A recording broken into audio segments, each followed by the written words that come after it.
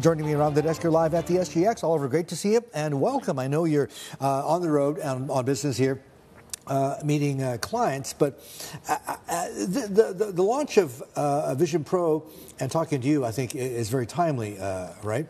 But let's take a step back, if we could, and talk to us about how important TeamViewer is for two reasons. One, because this is remotely how folks can go in and fix things that are broken in other people's networks.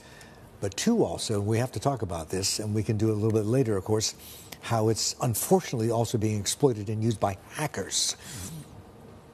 So yeah, obviously this is a step change, this device.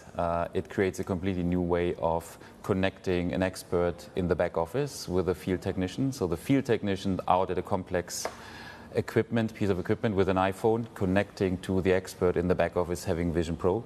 And then in the Vision Pro you can really have the connection, you can have a video call, you can have the 3D model. So you bring these different pieces together to have the object in front of you to help the field technician out there. So fantastic, great operation, remote operations. And I assume this also means that TeamViewer had access to a beta of Vision Pro, something you've been playing with for a while. I mean, have you had personal experience? What's it been like? So you need to have the device, you need to see it, you need to see this canvas in front of you, how immersive it is and how much you can put next to each other, how practical it is, and then you can play with a beta version to actually develop. So it was an intense development effort by our company. Yes. Are you happy with your experience when yes, you played with very it? much so. Very much so. It's a significant change. It's very immersive.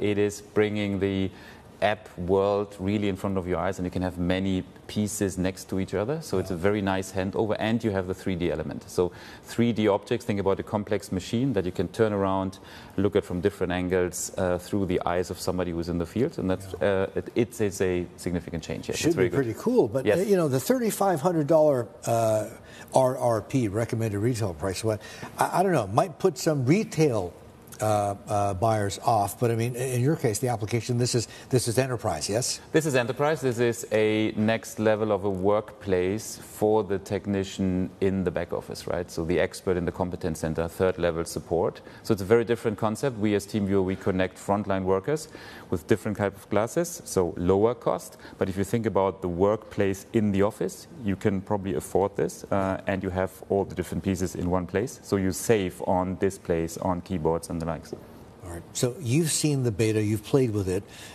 with your app, etc. But broadly speaking, do you think this is going to fly off the shelves, Vision Pro?